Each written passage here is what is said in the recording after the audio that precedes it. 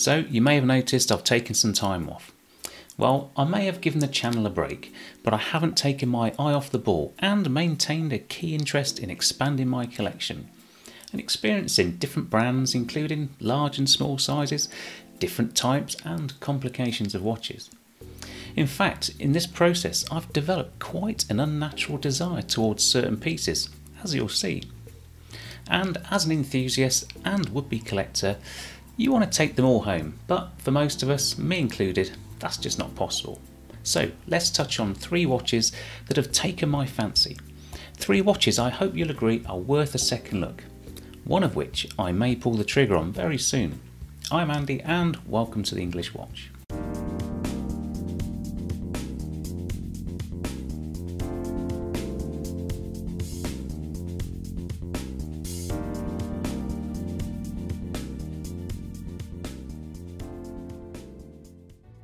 This channel is about me and my watch collecting journey, an amateur enthusiast with an eye for detail, helping like-minded individuals like you start your watch collecting journey.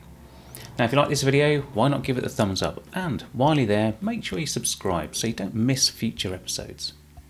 Subscribing really helps my channel grow and reach the wider audience it so deserves. Please also check out my affiliate sites in the link below, where you'll gain access to my Amazon store and find personally hand-picked items that may be of interest, including all the kit I use to make these videos and watch tools I use to care for my treasured pieces. So today I'm wearing the Planet Ocean 43.5mm. Thought I'd try it on the bracelet for a bit, but definitely prefer it on the rubber strap. Love the blue dial though.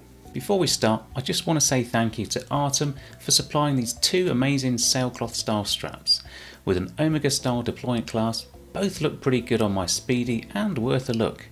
The khaki is new to the lineup and comes in 19, 20, 21 and 22mm widths, so cover most contemporary sizes. I'll leave a link in the description. Now followers of my channel will know I've shown a keen interest in adding the Omega Aqua Terra in my collection. A watch I keep going back to. In fact, I have changed my view on the Aqua Terra quite a lot recently, and having tried on various iterations, sizes and colours, had settled on the blue dial in 38mm. Now I haven't offered my view on the new Summer Blue 75th anniversary models yet, Aqua Terra included, and I'm sure I'll get round to giving my spin shortly. If you subscribe and hit the notification bell, you won't miss an episode. So the Aqua Terra was to fill the gap of a solid everyday time and date only piece that will fly under the radar and avoid the eye of potential assailants.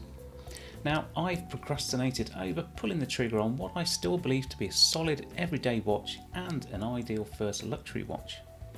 Now my eye has wandered a bit and I've taken a look at a few diverse models that could fill the breach equally well. Now I may still come back to the Aqua Terra, and maybe with the new 38mm shiny coloured dials there's room for a slightly smaller 40mm with a nice tapering bracelet and maybe a GMT. Now that's a perfect combination. We all live in hope. So the stipulation for my next purchase is a simple time and date watch, maybe a GMT function for a bit of flair, a good mix of sporty and dressy without going too far one way or the other. A nice pop of colour on the dial with a bit of sparkle off the case just to catch the light. Now I like my watches to be versatile and do like to throw a leather or rubber strap on, but I'm looking for a solid bracelet watch that wears well in its natural state, so the bracelet needs to be good. Now as a self-confessed watch tire kicker, I know there's no such thing as a perfect watch, so size and design, bezel or no bezel, are not absolutes. It's one of those things where you know when you know. So this is just a guide. Price is certainly a consideration, so keeping it under £10,000 is where I want to be, preferably well under. Now let's take a closer look. These are 3 standout models I've tried on amongst many over the past year. 3 watches that sit at extreme ends of price with one in the middle. All different in design and would actually make a pretty decent 3-watch collection on their own. Now let me know your thoughts in the comments section or suggest alternatives. Okay, watch number 1 is the JLC Polaris Green Dial. This watch blew me away. I'll have to describe my journey and how I got to try one on. This was an experience that's worth time to recount, as it was a special day and both me and my wife were treated exceptionally by the very knowledgeable and attentive staff at the London boutique. Yes, this is a boutique only version and sits alongside the Blue Dial, both with incredible gradient lacquered dials. Now the Polaris range has expanded since the reintroduction in 2018, with its roots going back to the 1968 Memovox. A modern interpretation also available as a boutique only model. Anyway, this watch crept up on me. I remember the launch back in 2022 and cynicism of yet another green watch, and paid it little attention as I don't live in London, so it was unlikely to see one. However, on a recent trip to the West End to see Back to the Future the musical with my dear wife, I thought she would benefit from a little education and a stroll down Bond Street. So we popped into the JLC boutique as I was wearing my Master Ultra Thin Moon and wanted to check out some strap options. We were greeted and looked after by a really nice chap called Alessio, who provided us with a glass of champagne and of course the opportunity to try on a few pieces. Now I asked to see the Memovox. It was the most iconic in the range, with a cool alarm complication. And in still at 200 quid under 20 grand, it's not going to win Value Watch of the Year, and at nearly 16mm thick, a little bit too much for me. Now the price is widely out of my league, and even with the inclusion of both steel and rubber straps, wouldn't be something I would yearn for. Maybe a vintage model at some point. Now, the rose gold perpetual calendar was stunning, and at under 12mm thick, fit beautifully. But at £50,000, it's not likely to come my way in this lifetime, but stunning nonetheless, as was the steel version, which wore the same, and at just under £35,000 is still way too much for me. So understanding my humble means, Alessio went off and came back with a big smile on his face with the final watch, the Green Dial Polaris Date.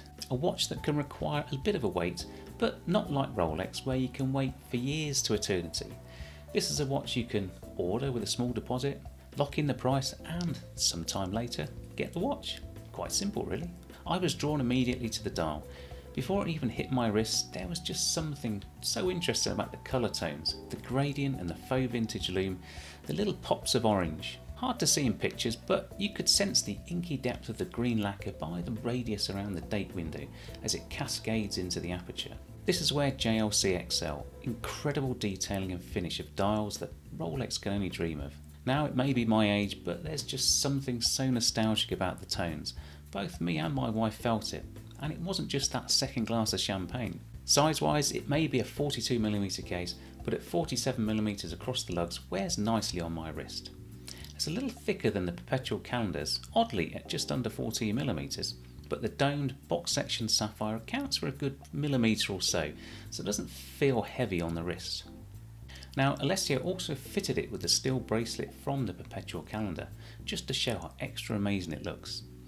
Now this is an accessory I'd be looking as part of the deal, and with JLC fitting all new watches with quick release hardware, a really versatile option. Now you can probably tell by all my gushing over this watch, I was quite taken by it, and I could have walked out of the store with it there and then.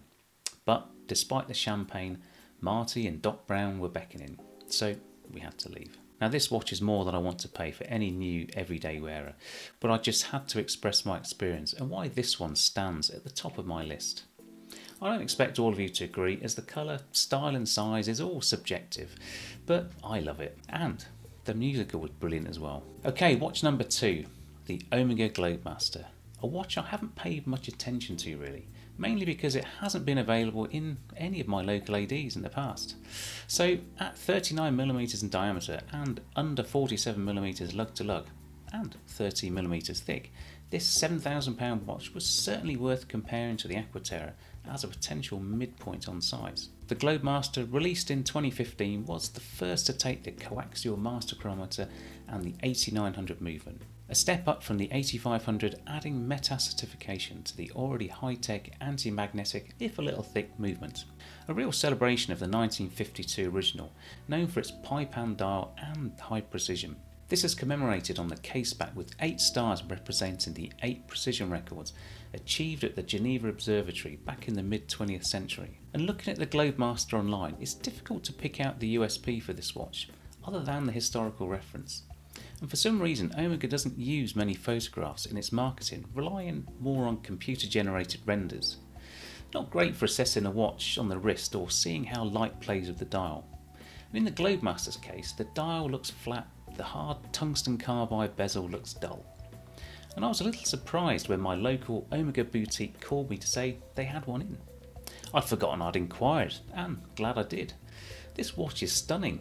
The blue dial is a metallic sunray effect that glistens in the lights, along with a subtly knurled bezel. And this plays nicely against the more industrial looking brushed case and bracelet. Now side by side with the 38mm Aqua Terra, the Globemaster looks better proportioned, with the Aqua Terra looking a little stubby with its short legs. Now both watches share stunning blue dials with perfect detailing and rhodium plated indices and hands, and with the date at 6 o'clock balances the dials really nicely. The Globemaster is a very interesting looking watch, not born of the Seamaster or Speedmaster range, so it doesn't carry any of the design cues, carving its own path and style. However, there are a few things that bother me, not to the point of making it unwearable, but certainly could affect the long-term comfort and satisfaction. Now this watch has a beautifully designed and robustly engineered bracelet with an Aqua Terra style butterfly deployment clasp. It feels incredibly stiff and unyielding in the hand due to the extremely tight tolerances between the links, which emphasise the industrial design nature. Now this is not shiny and dressy like the thin Aqua Terra bracelet with its polished centre links, and that brings me on to one of two things that could affect my enjoyment of this watch. Now the first thing you notice is the weight. At 162 grams with all the links, this Globemaster weighs 30 grams or 20% more than the Aqua Terra 38mm. Now this is noticeable, and for comparison is pretty much the same as my Rolex Submariner date. Now as a watch that I want to wear on a bracelet and feel like a comfortable daily wearer, this could tip the balance. Now the second aspect, and one that bothers me more than the weight, is how the bracelet conforms across my flat wrist. Now despite being under 47mm lug to lug, which for my 6 3/4 inch wrist is about right, it feels much broader due to the 52mm span across the solid end links. And where the Aqua Terra bracelet drops straight down, as my Planet Ocean does, the Globemaster bracelet is almost bangle-like and feels a little oversized for me. Again, not necessarily a deal breaker, and I'm sure it feels perfect on a leather strap. But for a watch I want to wear on a bracelet, this one would be an occasional wear only. Now, given the absence of this watch from boutiques and ADs, and given its age in the lineup, I wouldn't be surprised if we see a replacement soon, and I'll take a keen interest in it when it lands. Now this brings me on to the third and final watch of this trio, the Grand Seiko Blue Scarlet Quartz GMT, or SBGN 029. Now Grand Seiko is one of those brands that I've admired from afar, not really having much experience with the watches other than those collectors bring to Red Bar meetups, as there aren't many dealers around here that stock them. But recently our local goldsmith has introduced the brand, and I've started to pay serious attention. With the glacial turnover of the offerings from Omega in this particular branch, I've spent quality time trying the various models, marvelling at the finish and detailing that is a step above anything else at the equivalent price. Now this is not new news for anyone out there that owns or has followed Grand Seiko's rise to fame, and can attest to the attention to detail, like the mirror shine of the Zaratsu polishing that takes years to master, and the detailing of the dials, hands and indices that under a loupe are close to perfect. And having worked for a Japanese company in the past, I'm well aware of their dedication and quest for perfection. But don't get me wrong, I don't love all of them. However, this is a brand that I can get behind and start to build deep appreciation for. Now you may think it odd that, given my recent collection habits and the availability of some stunning pieces with the automatic high beat and crazy hybrid spring drive movements, that I'm drawn to the quartz model. And I'll be honest with you, it's not the movement that swayed me in this instance, it's the fit and feel on the wrist. And as I mentioned in my opening, you just know when you know. And I knew pretty quickly that this watch fit me perfectly.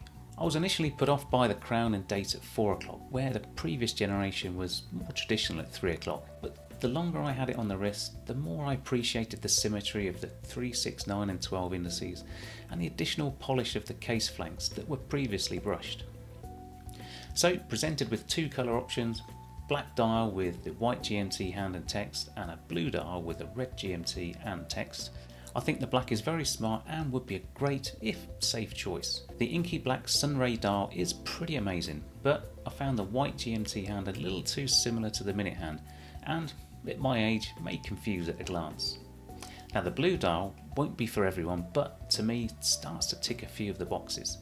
Not only is it a perfectly fitting bracelet watch that feels just right, but it also has those pops of colour from the red GMT hand and that deep blue dial.